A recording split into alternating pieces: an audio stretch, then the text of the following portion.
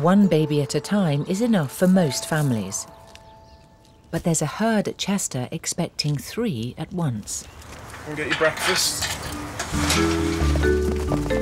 The Banteng are endangered in the wild, with only 8,000 left in Indonesia and Cambodia. They are incredibly elusive, really mystical and just beautiful creatures. They look like they're wearing stockings, they've got really big eyelashes, they're just gorgeous. Chester currently has a herd of 10, but it's about to get a lot bigger, thanks to a certain male. Our dominant bull is Gaston. He is definitely a red-blooded male. He knows exactly what he's doing, what he's meant to do, and he's not shy about it. He's very smooth with the ladies. But at the minute, we have 3 pregnant females, Pankuri, Malua, and Naya. They are actually due to give birth very close together. It could literally be within days of each other at this point. But there is a real concern about Naya. She gave birth a year ago, but struggled as a mum. Naya had difficulties bonding with her first calf. That initial relationship wasn't there straight away, and unfortunately the calf didn't make it. We do worry about that, so we are going to be super observant with Naya to make sure that it's all going well. Good girl. In the wild, Bantengs leave the safety of the herd to give birth alone. Come on, Malua. That's it. Good girl. Sweet. At Chester, the 3 expectant mums have their own separate calving pens. It's looking like Naya is going to give birth first. She's showing all the right signs. We're definitely into the final stage now, I think, really. Tonight might be the night, really.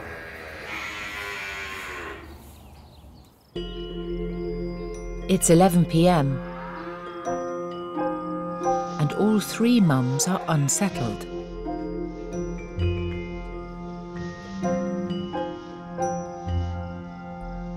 Naya is going into labour. Every time an animal gives birth, there's always worries, there's always something that can go wrong, and to be honest, we just have to let nature take its course and just hope that it's all going to be okay.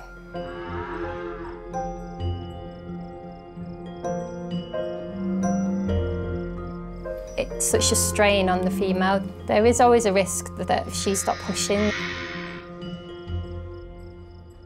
it will really be high risk to the calf's life, but equally, she may not survive either.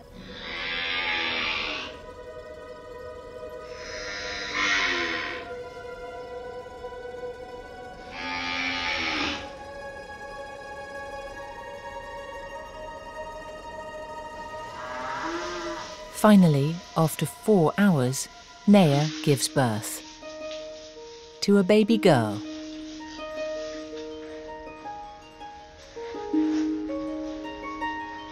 But the calf isn't out of danger yet. She needs to suckle from mum straight away. Without that first shot of colostrum, their immune system and their energy levels are both going to be compromised. They need to get up and get going.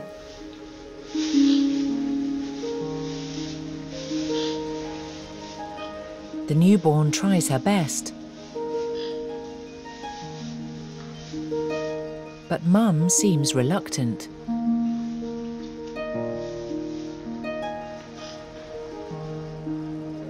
If a mother isn't allowing a calf to suckle, it's quite often because maybe that mother's an inexperienced animal and she's just not quite got into the swing of things yet. That's something we'll just have to keep a really close eye on.